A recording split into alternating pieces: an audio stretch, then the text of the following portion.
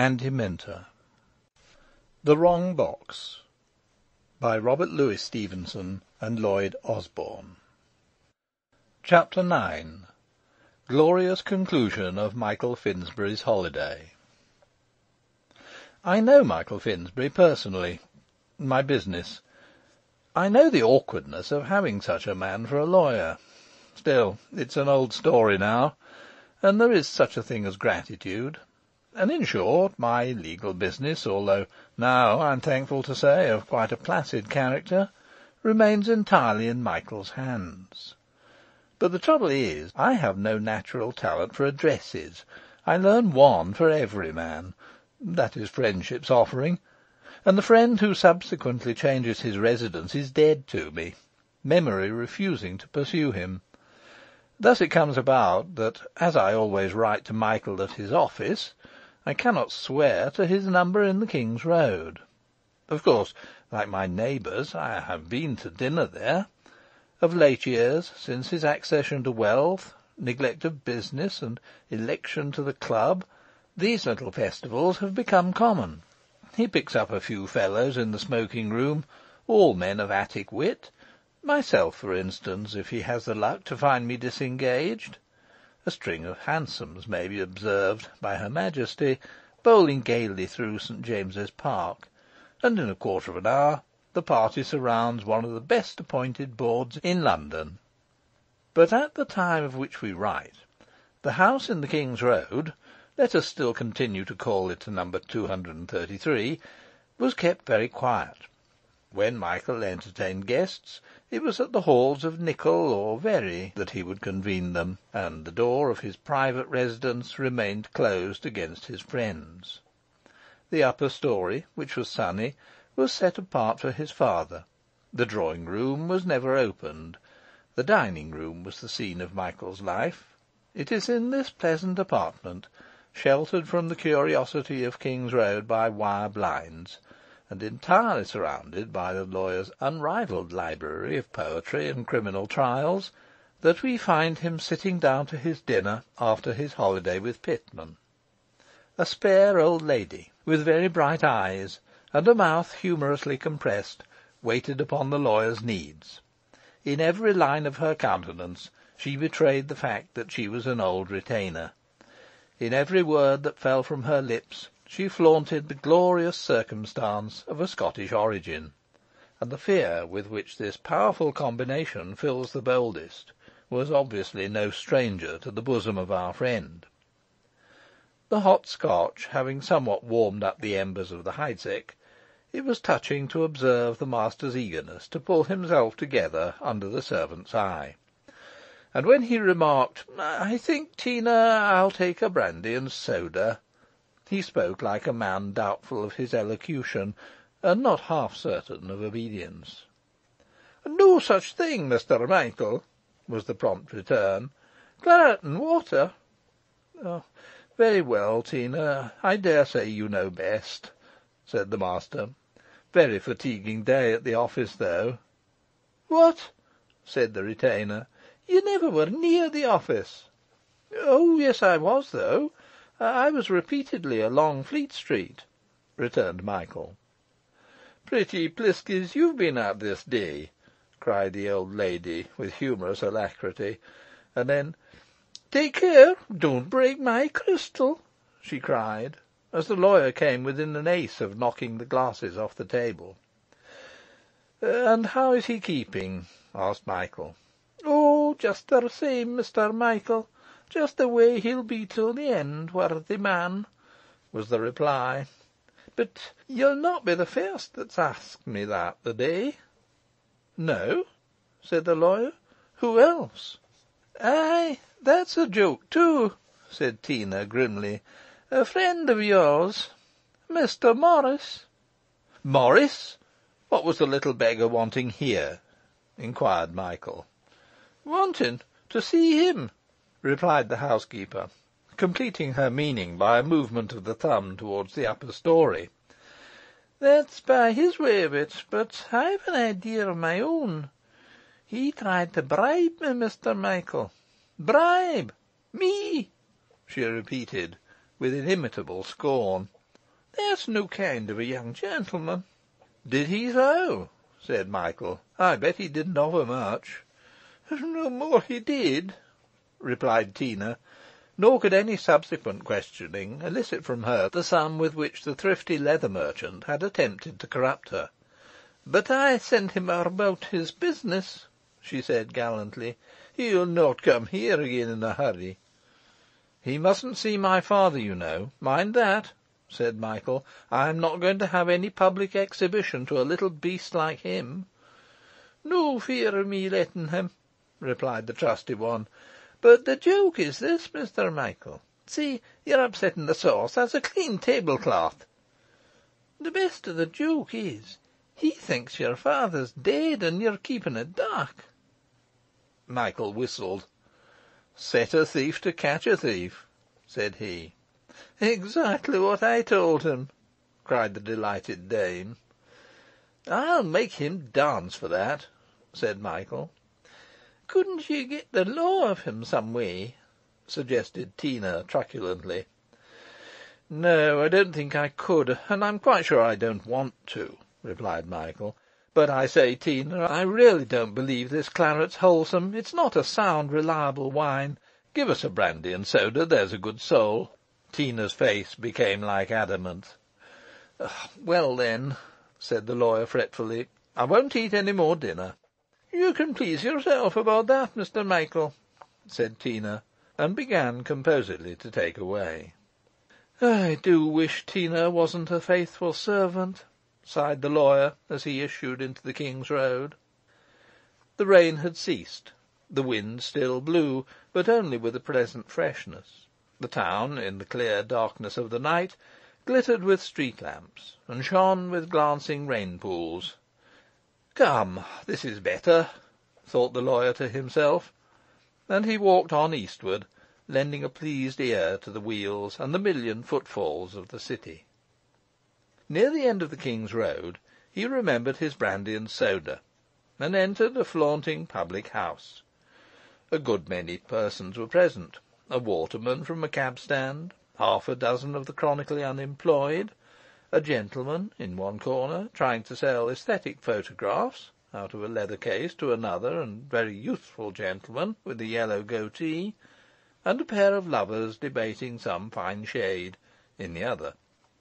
But the centrepiece and great attraction was a little old man in a black ready-made surtout, which was obviously a recent purchase.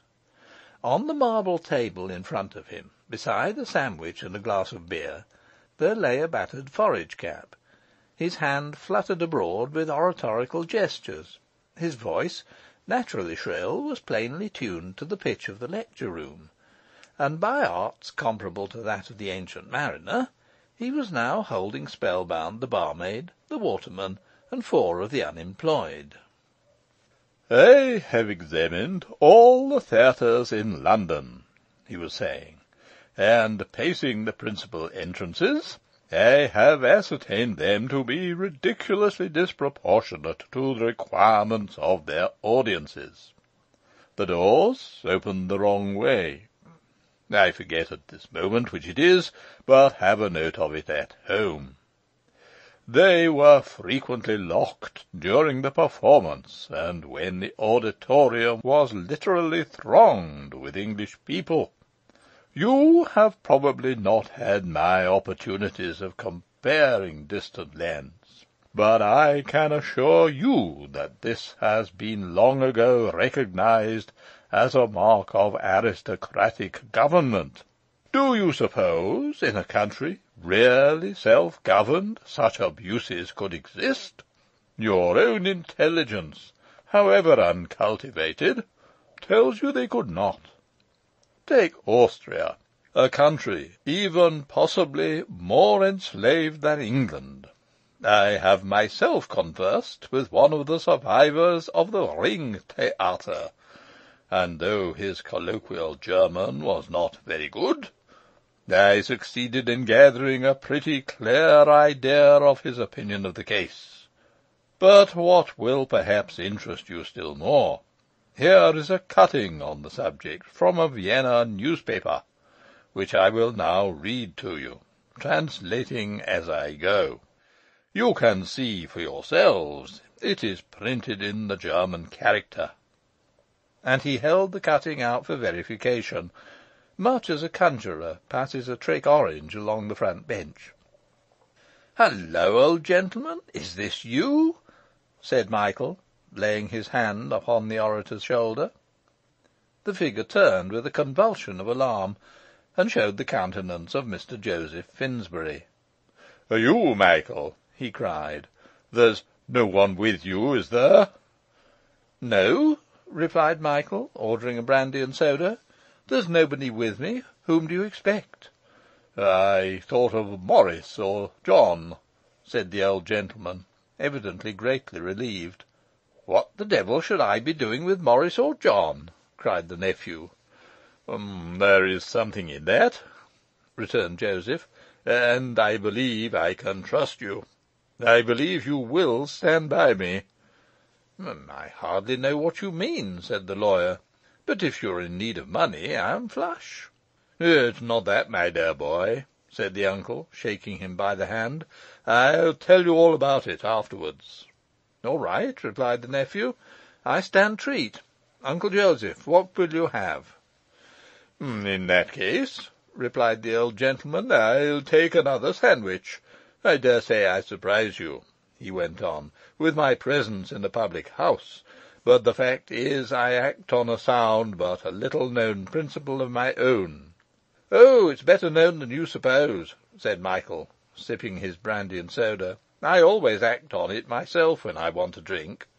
The old gentleman, who was anxious to propitiate Michael, laughed a cheerless laugh. "You have such a flow of spirits," said he. "I'm sure I often find it quite amusing.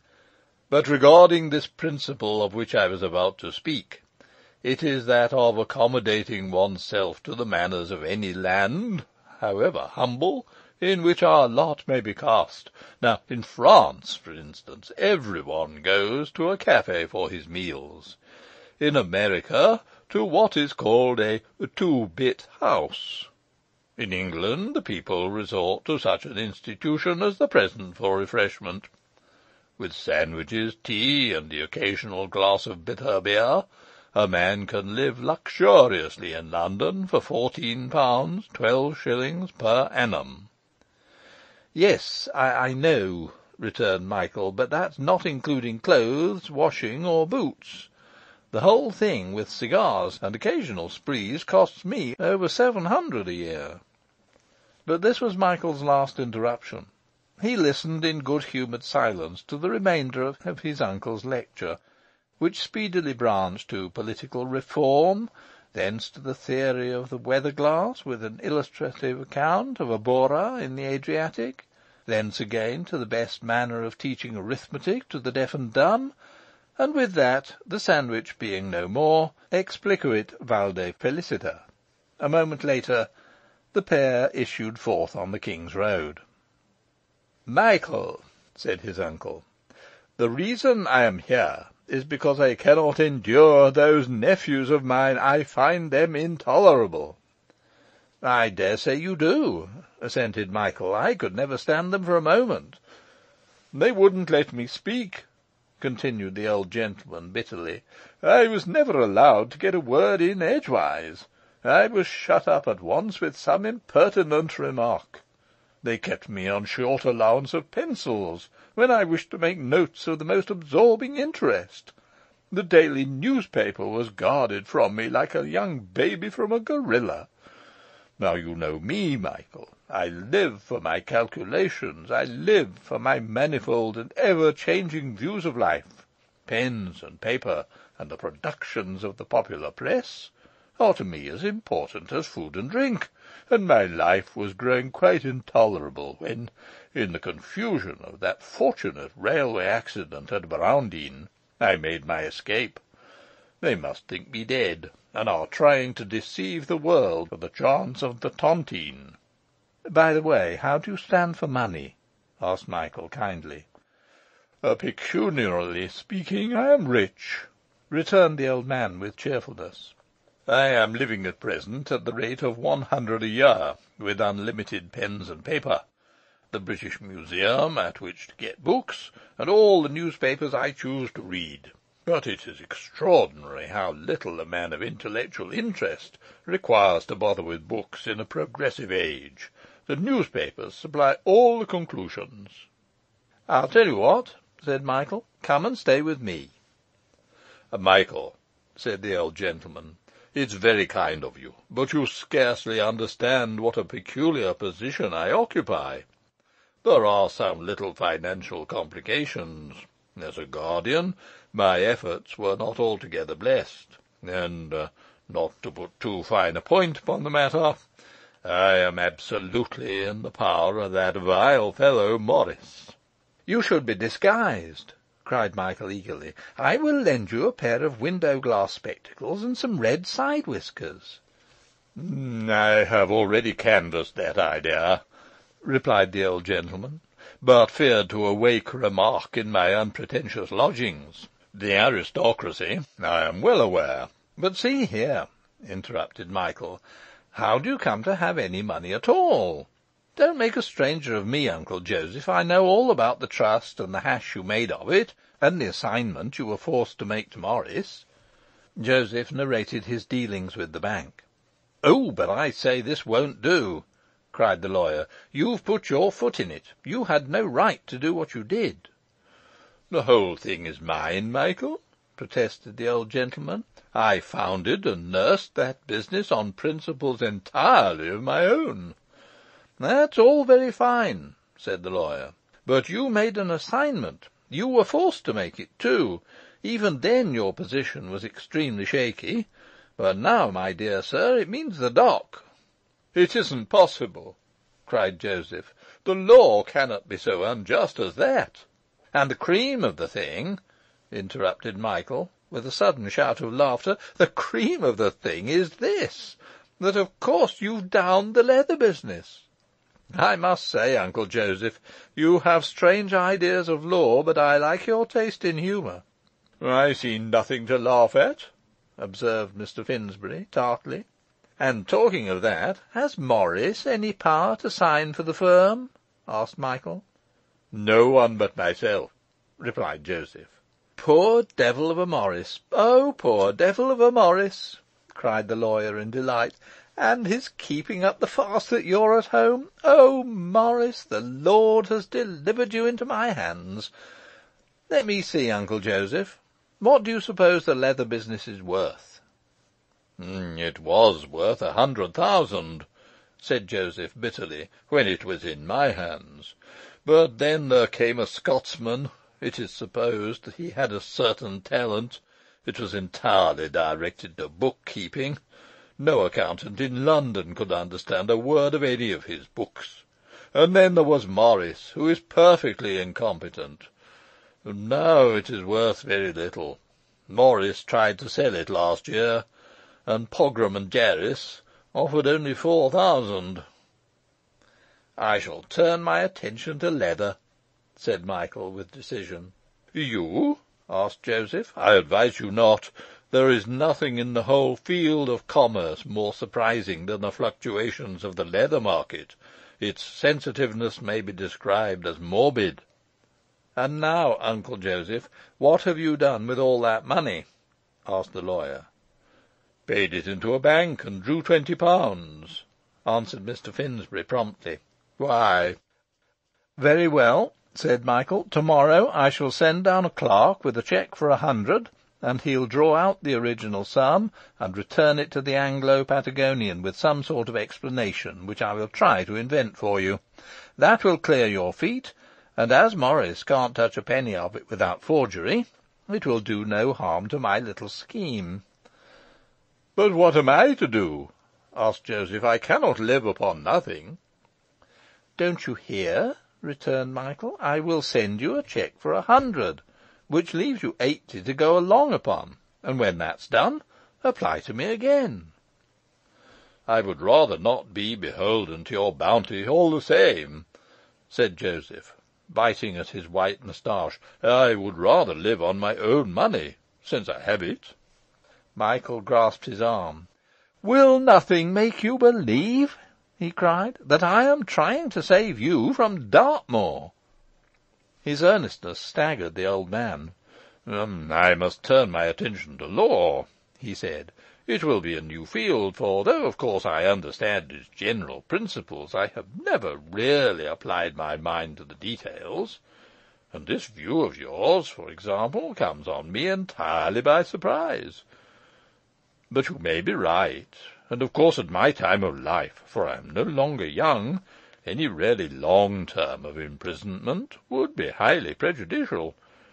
But, my dear nephew, I have no claim on you. You have no call to support me."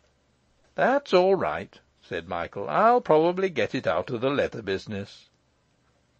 And having taken down the old gentleman's address, Michael left him at the corner of a street. What a wonderful old muddler, he reflected, and what a singular thing is life!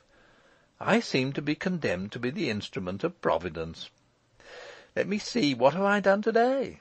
Disposed of a dead body, saved Pitman, saved my Uncle Joseph, brightened up Forsyth, and drunk a devil of a lot of most indifferent liquor.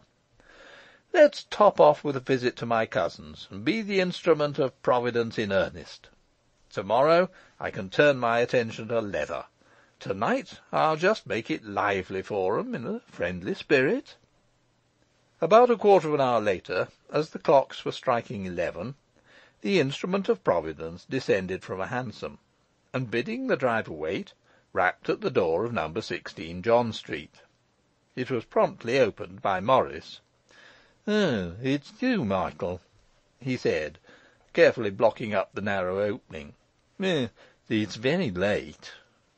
Michael, without a word, reached forth, grasped Morris warmly by the hand, and gave it so extreme a squeeze that the sullen householder fell back. Profiting by this movement, the lawyer obtained a footing in the lobby, and marched into the dining-room with Morris at his heels. "Where's my Uncle Joseph?" demanded Michael, sitting down in the most comfortable chair. "He's not been very well lately," replied Morris. "He's staying at Browndean. John is nursing him, and I'm alone, as you see." Michael smiled to himself. "I want to see him on particular business," he said. "You can't expect to see my uncle when you won't let me see your father," returned Morris. "Fiddlestick," said Michael. "My father is my father, but Joseph is just as much my uncle as he's yours, and you have no right to sequestrate his person." "I do no such thing," said Morris doggedly. "He's not well. He's dangerously ill, and nobody can see him." "I'll tell you what, then," said Michael. "I'll make a clean breast of it. I have come down like the opossum, Morris. I have come to compromise." Poor Morris turned as pale as death, and then a flush of wrath against the injustice of man's destiny dyed his very temples. "What do you mean?" he cried. I don't believe a word of it." And when Michael had assured him of his seriousness, "Well then," he cried, with another deep flush, I won't, so you can put that in your pipe and smoke it."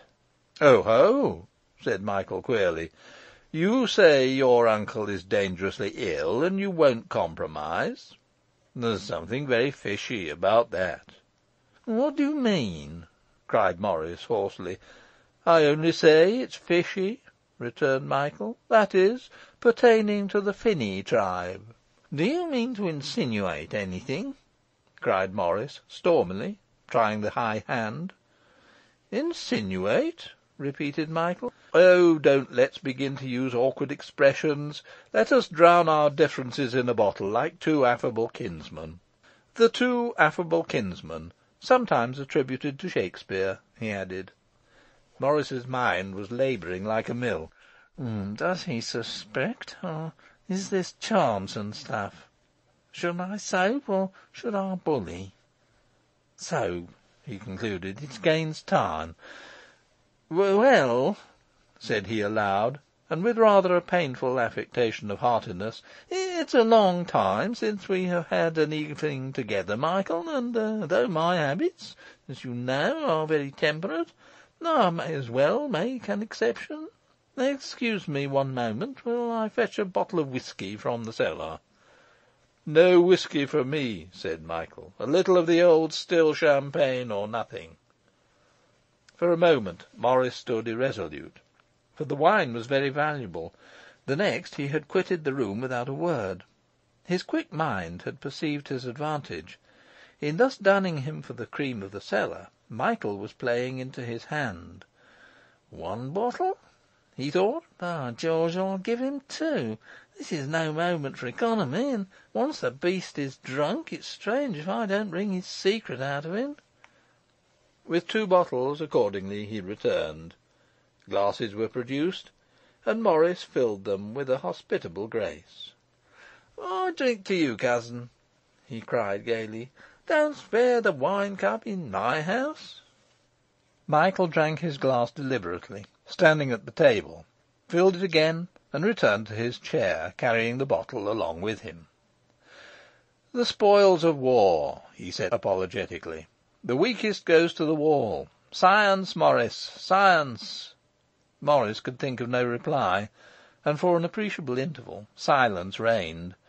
But two glasses of the still champagne produced a rapid change in Michael.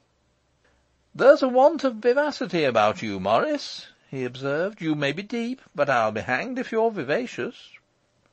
What makes you think me deep? Asked Morris, with an air of pleased simplicity. Because you won't compromise, said the lawyer. You're a deep dog, Morris, very deep dog. Not the compromise, remarkable deep dog. And a very good glass of wine. It's the only respectable feature in the Finsbury family, this wine. Rarer thing than a title. Much rarer. Now, a man with a glass wine, like in this cellar, I wonder why won't compromise. Well, you wouldn't compromise before, you know, said the smiling Morris. Turn about is fair play. I wonder why I wouldn't compromise. I wonder why you wouldn't, inquired Michael. I wonder why we each think the other wouldn't. It's quite remarkable problem, he added, triumphing over oral obstacles, not without obvious pride. Wonder what we each think. Don't you? What do you suppose to have been my reason? Asked Morris adroitly. Michael looked at him and winked. That's cool, said he. Next thing you'll ask me to help you out of the muddle. I know I'm emissary of Providence, but not that kind. You get out of it yourself, Aesop and the other fellow. Must be a dreadful muddle for a young orphan of 40. Leather business and all. I'm sure I don't know what you mean, said Morris. Not sure I know myself, said Michael. This is excellent vintage, sir, excellent vintage. Nothing against the tipple. Only thing, here's a valuable uncle disappeared. Now, what I want to know, where's valuable uncle? Oh, I've told you, he's at Browndean, answered Morris, furtively wiping his brow, for these repeated hints began to tell upon him cruelly. Very easy say, Browndean. Not so easily after all, cried Michael. Easy say, anything's easy say when you can say it. What I don't like is the total disappearance of an uncle. Not business-like. And he wagged his head. It's all perfectly simple, returned Morris with laborious calm. There is no mystery. He stays at Browndean, where he got a shake in the accident. Ah, said Michael. What devil of a shake? Why do you say that? Cried Morris sharply. Best possible authority. Told me so yourself, said the lawyer. But if you tell me contrary now, of course I'm bound to believe either one story or the other. Point is, I upset this bottle. Still, champagne's excellent thing. Carpet, Point is, valuable uncle. Dead and buried?" Morris sprang from his seat. "What's that you say?" he gasped. I say it's excellent thing, carpet," replied Michael, rising. "Excellent thing.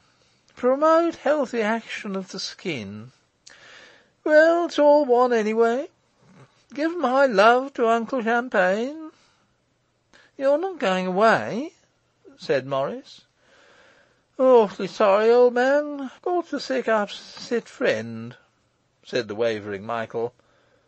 "You shall not go till you've explained your hints," returned Morris fiercely. "What do you mean? What brought you here?" "No offence, I trust?" said the lawyer, turning round as he opened the door. "Only doing my duty as emissary of Providence." Groping his way to the front door, he opened it with some difficulty, and descended the steps to the hansom. The tired driver looked up as he approached, and asked where he was to go next. Michael observed that Morris had followed him to the steps. A brilliant inspiration came to him. "Anything to give pain?" he reflected. "Drive Scotland Yard," he added aloud, holding to the wheel to steady himself. "There's something devilish fishy, cabby, about those cousins. Must be cleared up. Drive Scotland Yard." "You don't mean that, sir?" said the man, with the ready sympathy of the lower orders for an intoxicated gentleman. "I'd better take you home, sir. You can go to Scotland Yard tomorrow."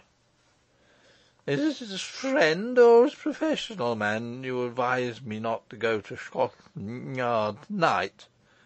inquired Michael. "All right. Never mind Scotland Yard. Drive Gaiety Bar." "The Gaiety Bar is closed," said the man.